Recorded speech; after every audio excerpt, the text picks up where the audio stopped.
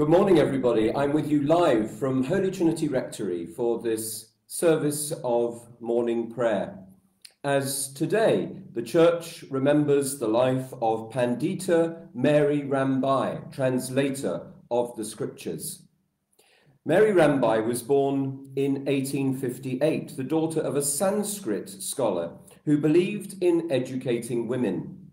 Converting to Christianity, she nevertheless remained loyal to many aspects of her Hindu background, pioneering an Indian vision of the faith. She became well known as a lecturer on social questions, becoming the first woman to be awarded the title Pandita. She spent many years working for the education of women and orphans, founding schools and homes. Personally, she lived in great simplicity and was a prominent opponent of the caste system and child marriage. She died on this day in 1922. As we prepare to begin our celebration, let's spend a moment in silence.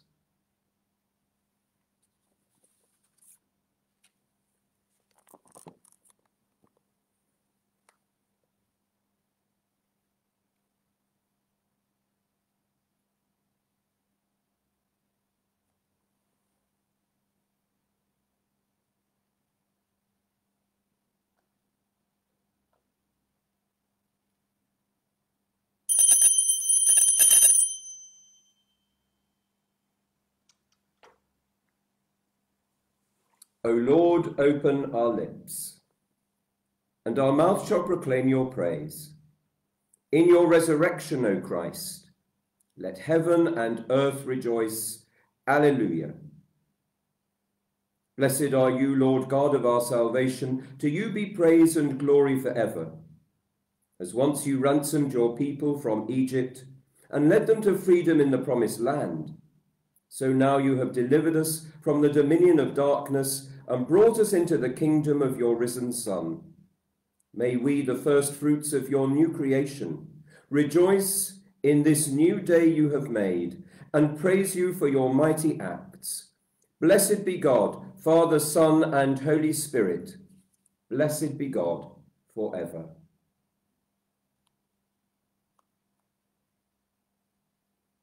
The night has passed and the day lies open before us. Let us pray with one heart and mind.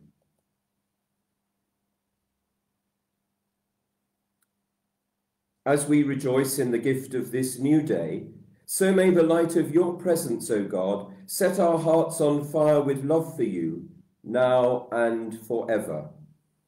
Amen.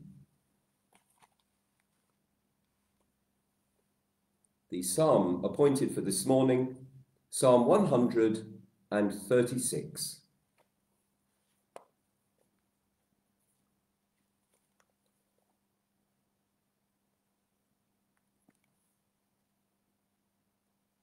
Give thanks to the Lord, for he is gracious, for his mercy endures forever. Give thanks to the God of gods, for his mercy endures forever. Give thanks to the Lord of lords, for his mercy endures forever.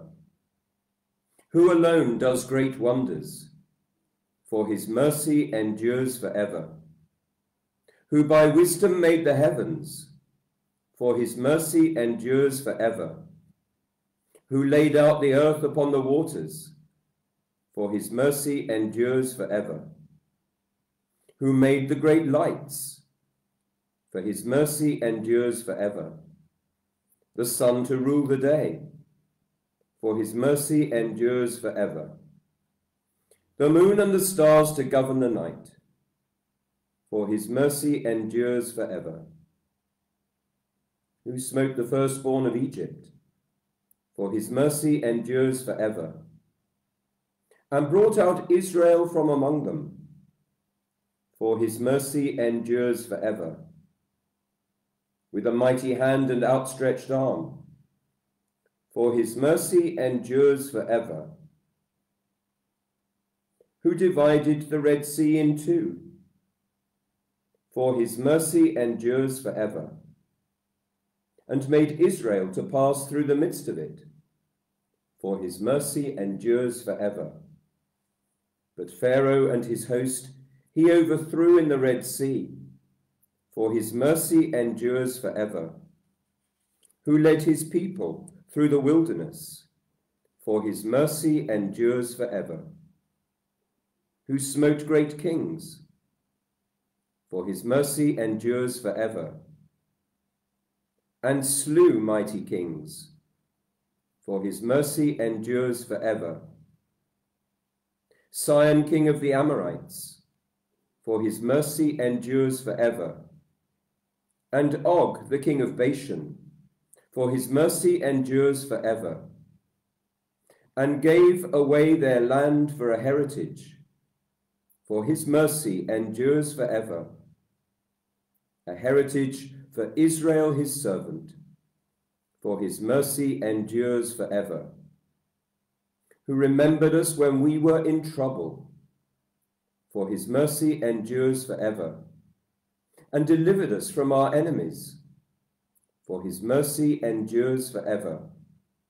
Who gives food to all creatures, for his mercy endures forever. Give thanks to the God of heaven, for his mercy endures forever. Glory to the Father, and to the Son, and to the Holy Spirit, as it was in the beginning, is now, and shall be forever. Amen.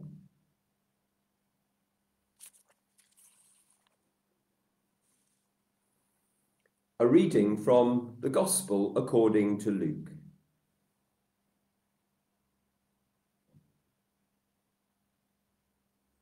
Now the time came for Elizabeth to give birth, and she bore a son.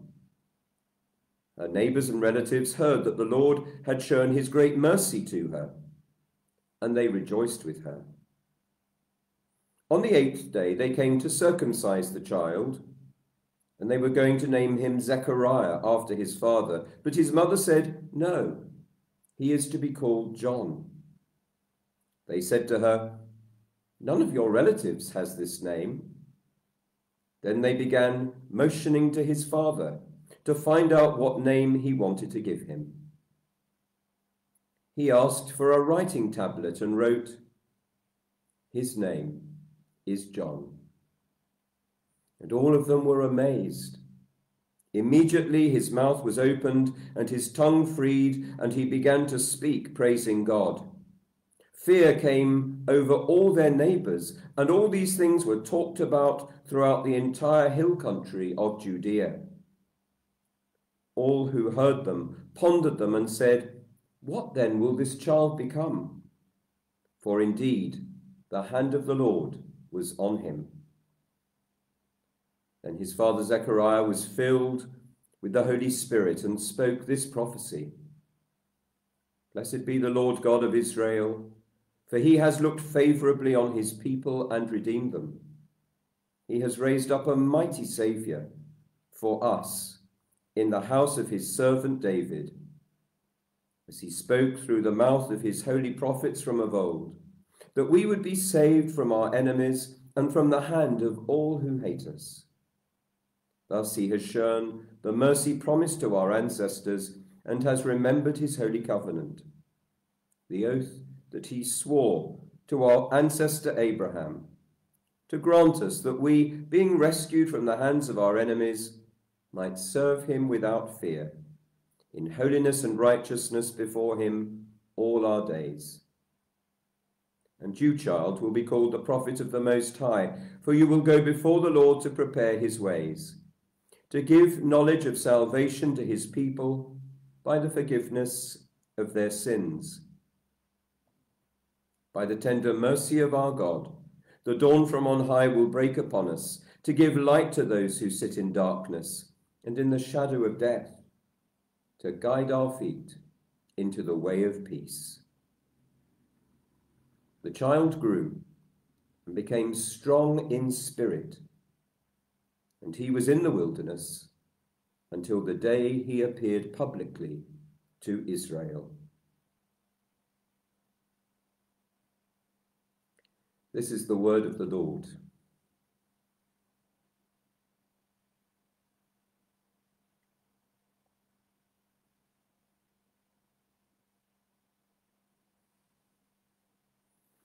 A reflection on the reading by Rosalind Brown.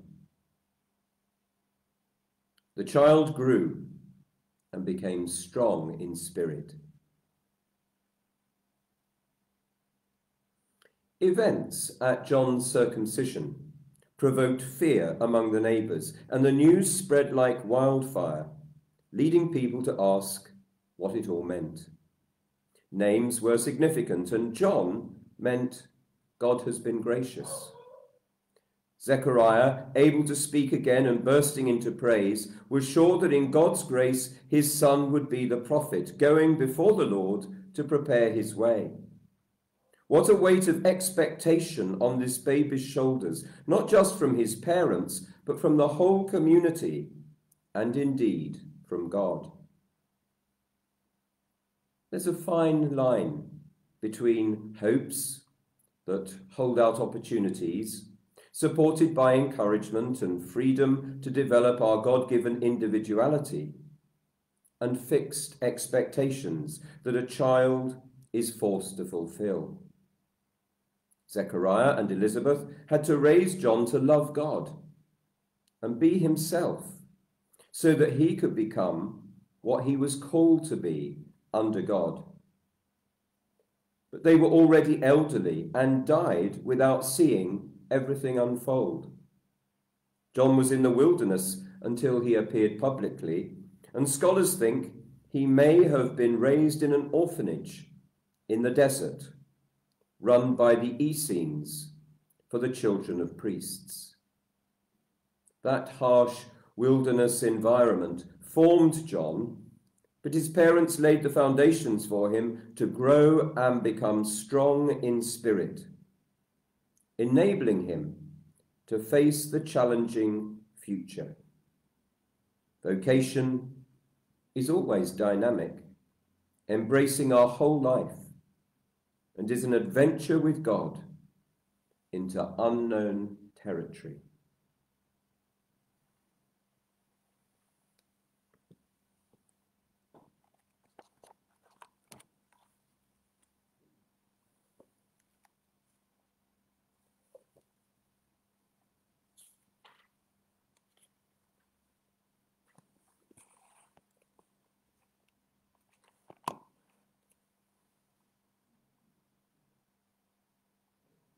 Death is swallowed up in victory.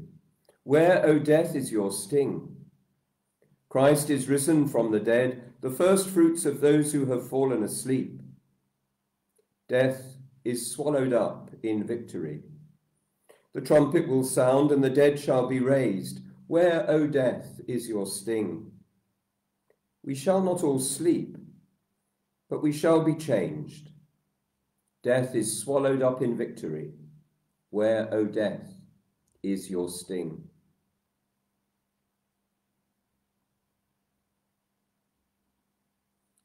The Lord is risen from the tomb, who for our sakes hung upon the tree. Alleluia. Blessed be the Lord, the God of Israel, who has come to his people and set them free. He has raised up for us a mighty Saviour, born of the house of his servant David.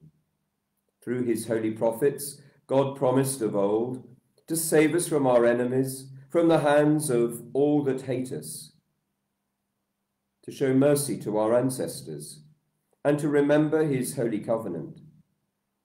This was the oath God swore to our father Abraham, to set us free from the hands of our enemies, free to worship him without fear, holy and righteous in his sight all the days of our life. And you, child, shall be called the prophet of the Most High, for you will go before the Lord to prepare his way, to give his people knowledge of salvation by the forgiveness of all their sins. In the tender compassion of our God, the dawn from on high shall break upon us, to shine on those who dwell in darkness and the shadow of death, and to guide our feet into the way of peace. Glory to the Father, and to the Son, and to the Holy Spirit, as it was in the beginning, is now, and shall be forever. Amen. The Lord is risen from the tomb, who for our sakes hung upon the tree. Alleluia.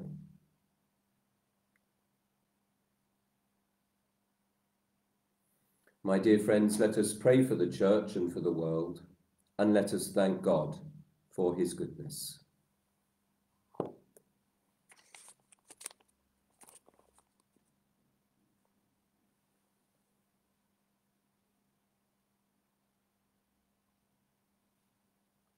As we reflect this morning on the story of John the Baptist, that harsh wilderness environment in which he was formed, the unknown territory into which God took him. So we pray that we might be strengthened by our present circumstances and by the power of the Spirit find a fresh resilience to move us and shape us today, to find afresh our vocation to love and serve God and one another.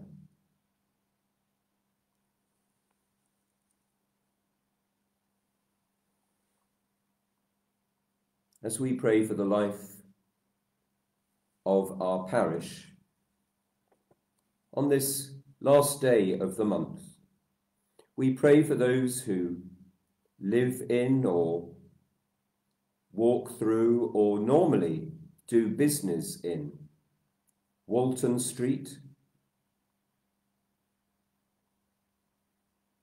and West Eaton Place. We pray for people who are especially vulnerable in those streets. And for businesses that perhaps fear they may never open again.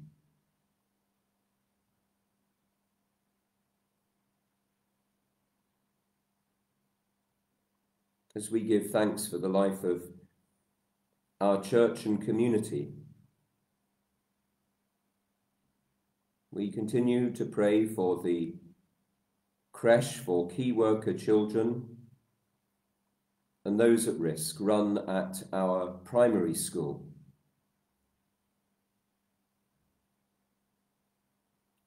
Remembering particularly our head teacher, Avis Hawkins.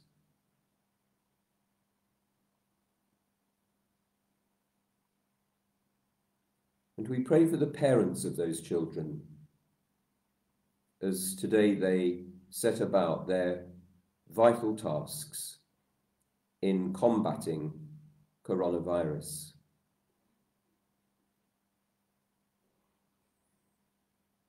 Each year, at the end of September, our Arts and Crafts Festival celebrates the arts and crafts movement which formed and gave rise to our church building. Today, the Arts and Crafts Festival Committee will meet online to think ahead to September and amidst all these uncertainties to wonder what we might do this year.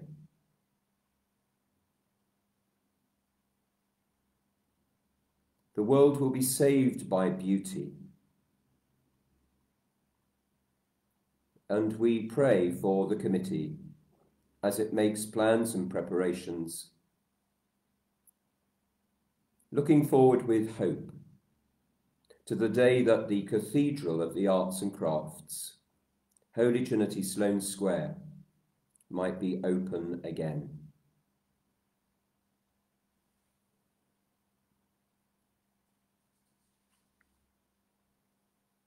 In our prayers for the Church throughout the world, we pray today for the Diocese of Mpwapwa in Tanzania,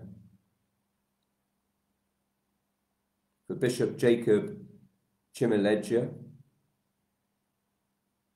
for the Diocese of Yambio in the Sudan, for Bishop Samuel Penny, for the Diocese of Yangon in Myanmar, for Archbishop Stephen Than Myint U. And in this Diocese of London, we pray for the parish of Christchurch Spitalfields and its rector, the Reverend Andy Ryder, and his assistant priest, the Reverend Darren Wolfe. We pray for Christchurch Church of England Primary School, and also for the St Benet's Chaplaincy at Queen Mary University, London, for Ella Sharples, the chaplain.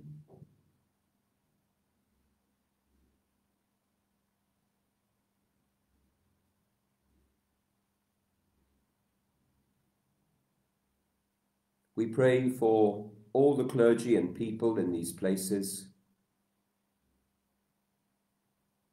especially for those where health systems may not be as strong as they need to be in these present times.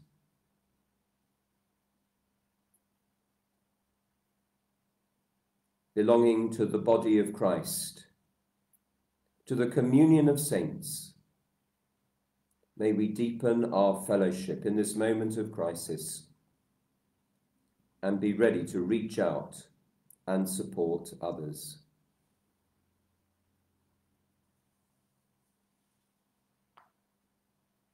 We pray for those we know to be sick or sad in body, mind, or spirit, especially remembering Ray Anderson, whose mother has just died. Also for Alison Delane, praying for a full recovery for her. In the silence, dear brothers and sisters, name before God those close to your hearts in need of God's grace at this moment.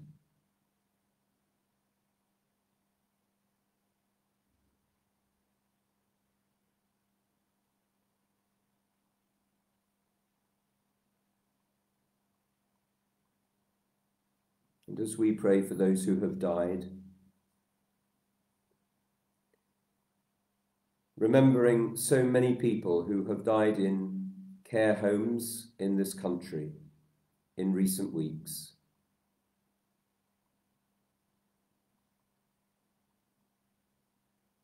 So we also remember Anne Anderson, Jordan Phillips, and Jean Cunliffe Owen, whose anniversary of death falls this week. Rest eternal grant unto them, O Lord, and let light perpetual shine upon them. May they rest in peace and rise in glory.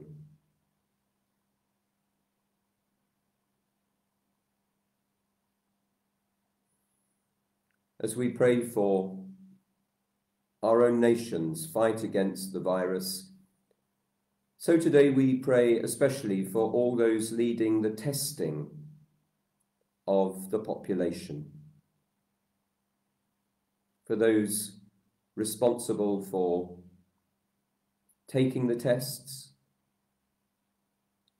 and for those processing the tests, and for our government as it leads us forward.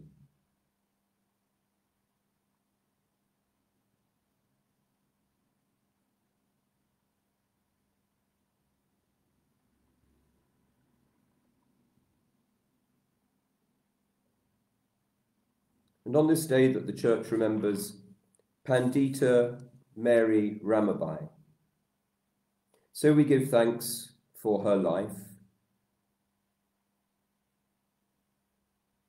for all who, like her, translates even today the scriptures into new languages, making the Bible accessible to people all over the world. And as we recall her Hindu background, so we give thanks for our partnership with other faith communities in our borough, our royal borough of Kensington and Chelsea, especially for the Hindu community.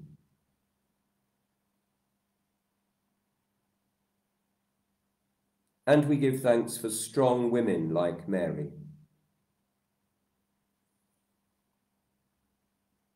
who lead us in education,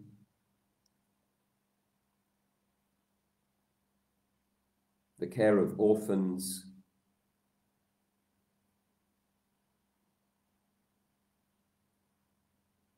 and in the life of nations.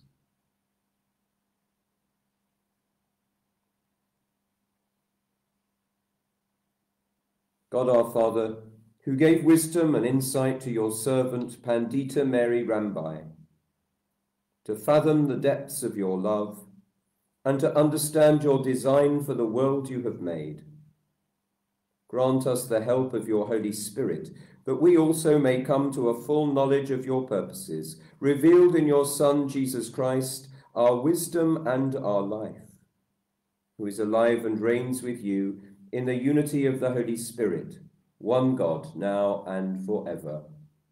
Amen. Jesus taught us to call God our Father, and so we have the courage to say, Our Father, who art in heaven, hallowed be thy name. Thy kingdom come, thy will be done on earth as it is in heaven. Give us this day our daily bread, and forgive us our trespasses, as we forgive those who trespass against us. And lead us not into temptation, but deliver us from evil. For thine is the kingdom, the power and the glory, for ever and ever. Amen.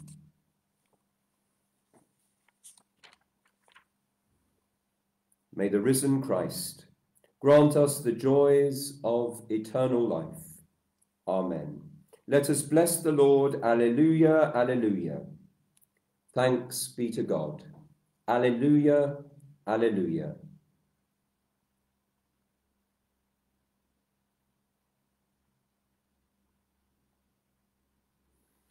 Well, it's been a joy for me to be with you live today again from Holy Trinity Rectory for this service of morning prayer. And I'll be here again tomorrow at 10 o'clock as we celebrate a great feast of the Church, the feast of Philip and St. James, the Apostles. Join me then. Have a wonderful day. Take good care.